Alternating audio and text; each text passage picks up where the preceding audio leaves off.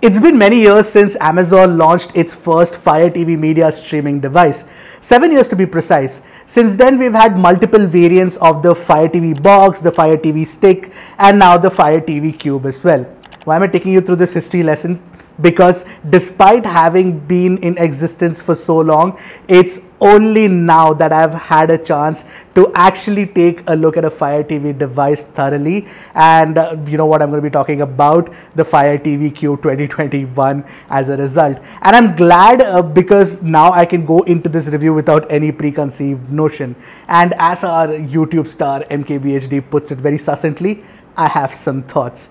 Well, my name is Arshad, you're watching MySmartPrice, and this is our in-depth comprehensive review of the Fire TV Cube 2021 variant. And in this video, we are also going to be comparing it against the Apple TV 4K 2021, which can also serve as a review for that device. Let's get started.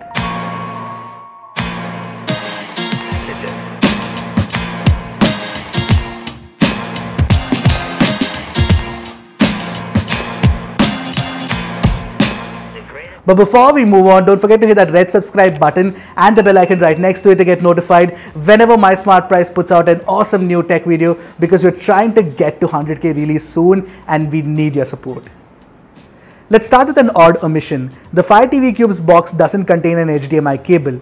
The same is true for the Apple TV's box contents as well. Now, I find it really odd that Apple and Amazon didn't find it necessary to actually bundle in a premium HDMI cable along with their very expensive media streaming devices. In fact, if you're actually buying this, I would suggest that you buy a premium HDMI cable with support for Chroma 4:2:2 upsampling so that you get the best quality 4K content.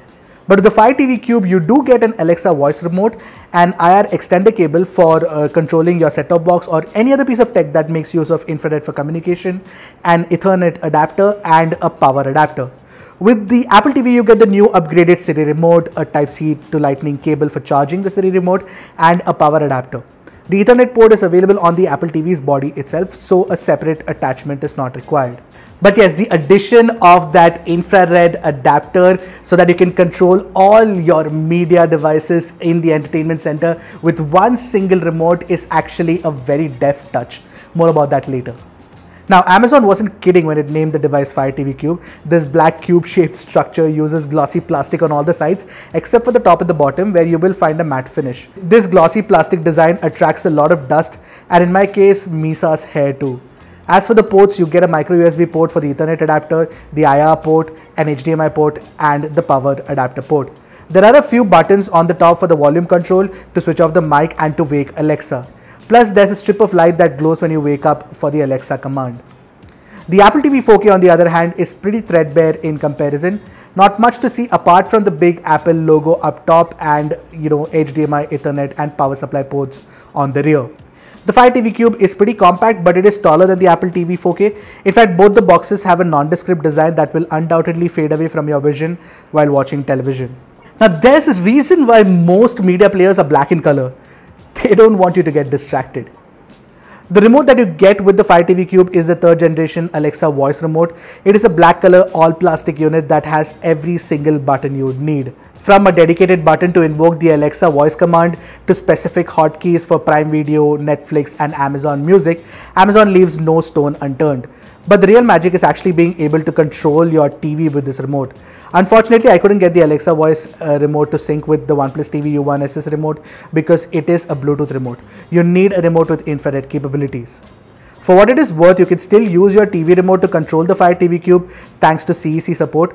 But the reason why Alexa voice remote is so handy is because it can not only connect to your smart TV, but also to your media center, PlayStation, set-top box, and more. Essentially, if you manage to configure everything properly, it will work as a universal remote. In comparison, Apple's Siri remote has been upgraded now, and I prefer the new design. The glass touchpad remote that Apple introduced with its first gen Apple TV was too slim. Plus, I know many, including me, have broken the glass touchpad of the remote.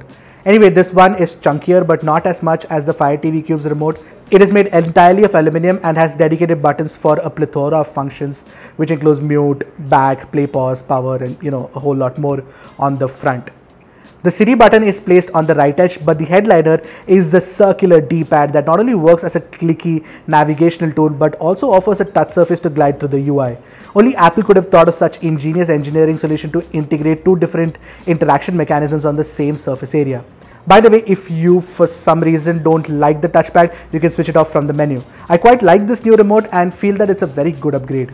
Now, between the third generation Alexa voice remote and the Siri remote that you get with the Apple TV 4K, I think that the Siri remote is far more premium, of course, because of its metal build, and it also gets a lot of the basic functions right.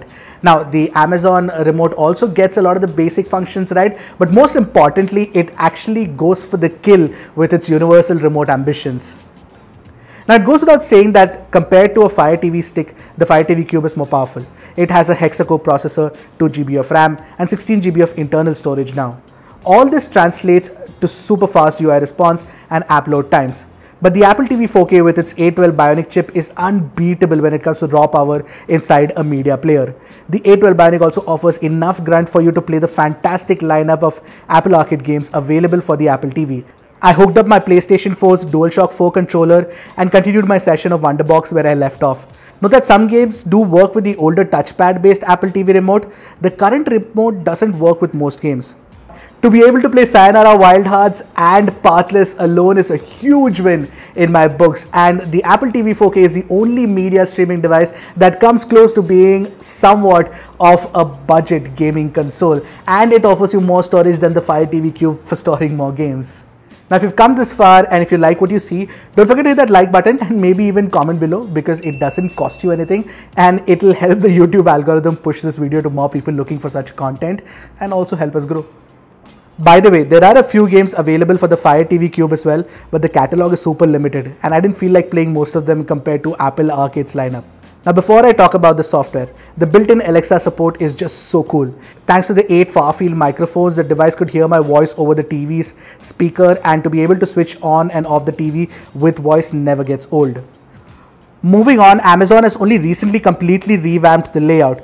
You now get a big banner on the top with a slideshow of content recommendations and very rarely some ads. I encountered a Loda ad and was immediately taken aback. I really do not want ads invading my TV experience. Below the banner, you will find a strip that takes you to your profile, helps you find new shows from a preset list of categories, and showcases the live events. Unfortunately, live content doesn't include Hotstar for some reason. On the same strip, you'll find a set list of apps that is hard-coded to 6 apps that you can tune to your liking. Below the strip is a seemingly endless list of horizontal carousels with recommendations. This is filled with mostly Prime Video recommendations. There are some Hotstar recommendations too that I found, but I rarely found a Netflix show. Now, this is why I don't prefer content-based user interfaces that actually depend on an algorithm to provide you a customized content feed. In fact, I feel that content discovery actually becomes more confusing after this. Which brings me to Apple TV OS.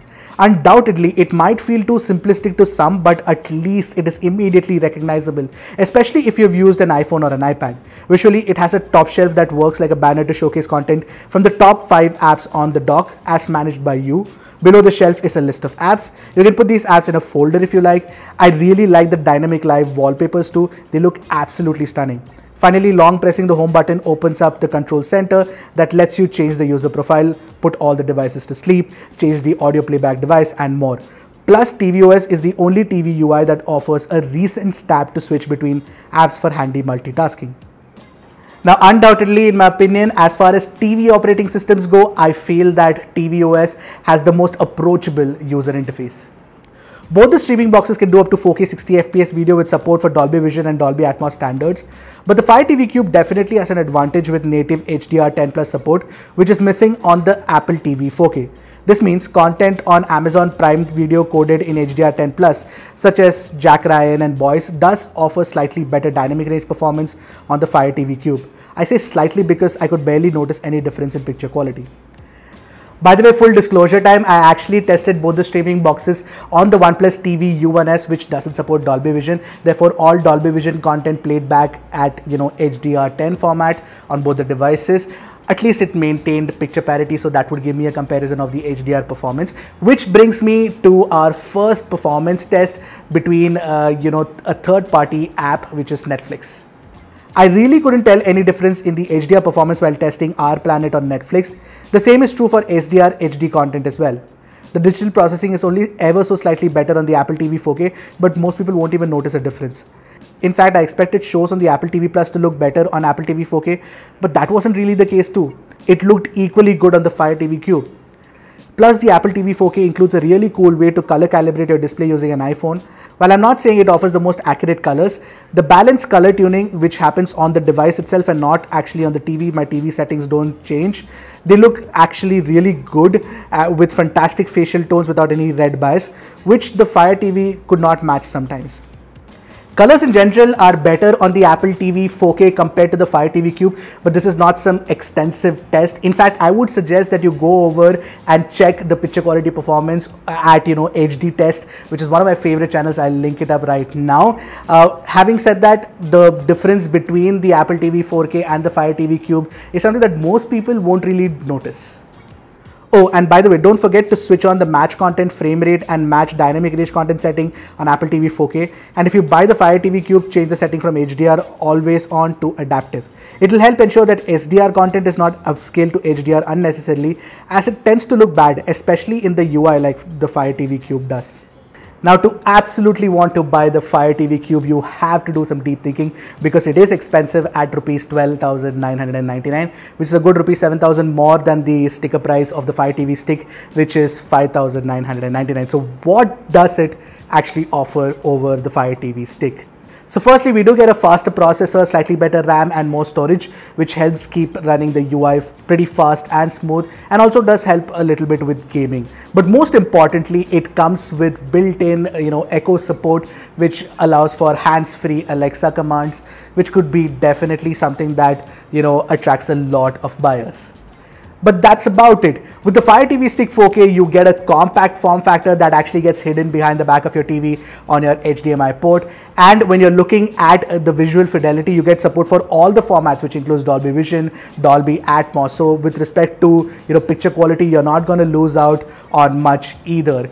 And if you actually want the hands-free Alexa support, then you can buy the 4th generation Echo and still have 3,000 rupees saved. So yeah, which definitely shows you that the Fire TV Cube is an expensive proposition. But you know what, if you're talking about expensive propositions, the Apple TV 4K that I've been testing alongside the Fire TV Cube actually costs rupees 6,000 more. But it does have a few interesting additions. For example, the A12 Bionic is a very powerful chip, and the Apple Arcade support with the games that you get actually make it a fairly competent gaming console, in my opinion. And apart from that, you also do get slightly better picture quality, and most importantly, tvOS is possibly the best operating system that I've seen on a TV. And of course, it also doesn't come with any ads. And this is very little tiny thing which I sort of care about a lot, is the fact that you get support for Apple Music, which is not available on the Fire TV Cube, because I am completely on the Apple Music ecosystem. So that matters to me a lot. Having said that, the Fire TV Cube does have its own advantages with the HDR10 Plus support and of course the inbuilt Echo support. All said and done, I'm leaning towards the Apple TV 4K, and I consider it to be the best media streaming device that is available in the market right now. But let it be known that I am entrenched in the ecosystem, and I'm also cognizant of the fact that that is a very expensive streaming device. And if you want to save some money, then the Fire TV Cube actually does get a lot of things right. Having said that, we must agree that the Fire TV Cube is undone by its very own sibling, the Fire TV Stick 4K, which offers far better value. And I think that Amazon is also aware of this fact. So what do you guys think of this detailed review and comparison? Do let me know in the comment section below. I hope you guys enjoyed it, and if you like these kind of videos, don't forget to hit that like button and maybe even comment below so this algorithm can push this video to more people. Until next time, this is Ashar from MySmartPrice signing off. Goodbye and Godspeed, my friends.